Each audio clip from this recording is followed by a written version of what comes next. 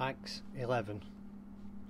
The apostles and the brothers throughout Judea heard that the Gentiles also had received the word of God.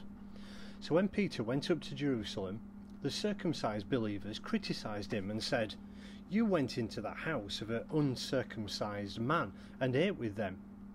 Peter began and explained everything to them precisely as it had happened. "I was in a city of Joppa praying, and in a trance I saw a vision. I saw something like a large sheet being let down from heaven by its four corners, and it came down to where I was. I looked into it and saw four-footed animals of the earth, wild beasts, reptiles, and birds of the air. Then I heard a voice telling me, 'Get up, Peter, kill and eat.' I replied, 'Surely not, Lord. Nothing impure or unclean has ever entered my mouth.'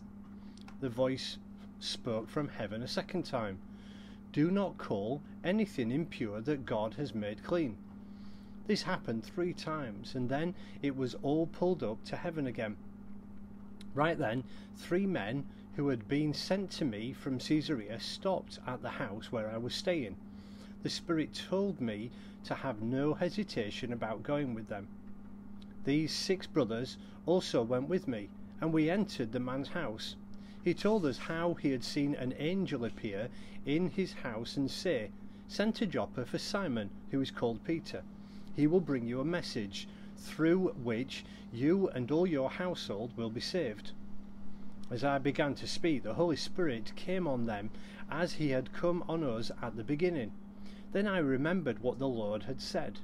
'John baptized with water, but you will baptize with the Holy Spirit.' So if God gave them the same gift as he gave us, who believed in the Lord Jesus Christ, who was I to think that I could oppose God?" When they heard this, they had no further objections and praised God, saying, "So then, God has granted even the Gentiles repentance unto life." Now, those who had been scattered by the persecution in connection with Stephen travelled as far as Phoenicia, Cyprus and Antioch, telling the message only to the Jews.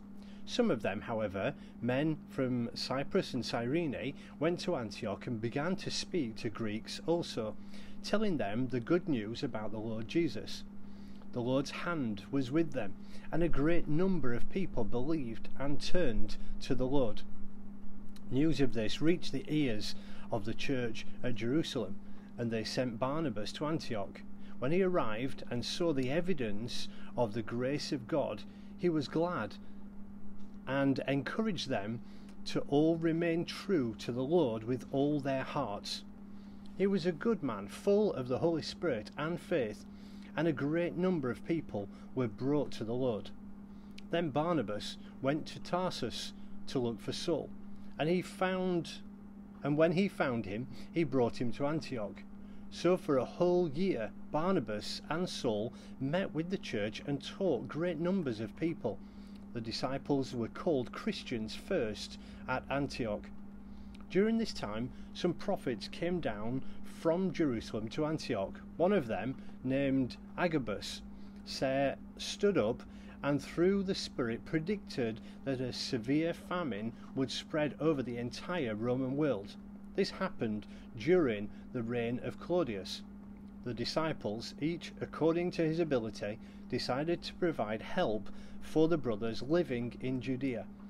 This they did, sending their gifts to the elders by Barnabas and Saul.